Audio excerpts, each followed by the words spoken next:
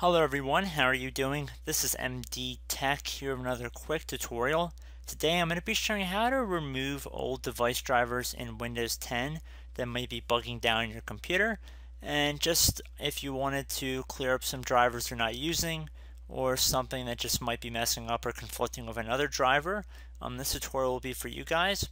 And we're going to start by heading over to the Start button, and we're going to right click on it and then left click on Command Prompt Admin.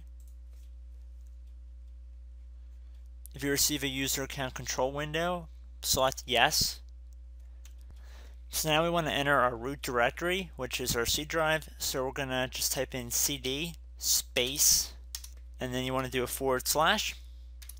Now we are in our root directory C. Now we want to type in set space. And please keep in mind I'm going to have this in the description of the video as well and probably on the screen. So anyway, we're going to keep going. So we're going to do set devmgr device manager. Then we're going to do underscore show. This all capital letters, device manager show, or devmgr underscore show underscore. Then we're going to type non-present. Then we're going to do another underscore, and now type in devices equals 1. Please note there's no space in between devices and 1, so it's just one word, essentially, devices equal 1. Then you want to hit enter on your keyboard.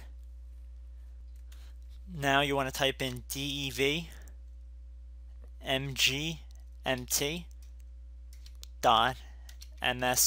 and then hit enter on your keyboard. This will open up Device Manager here. At the top, right next to Action, left click on View, and then left click on Show Hidden Devices. And you can actually see, it'll actually unhighlight the icon a little bit, so it'll make it a little bit more transparent. We can see that this one adapter is currently not being used on the computer. Same goes for one of the monitors here. And if you don't believe me, if we go back under View and then we uncheck Show Hidden Devices, we see it goes away. So obviously this has been created here. So at that point, you just kind of go through and see different drivers that you might want to install.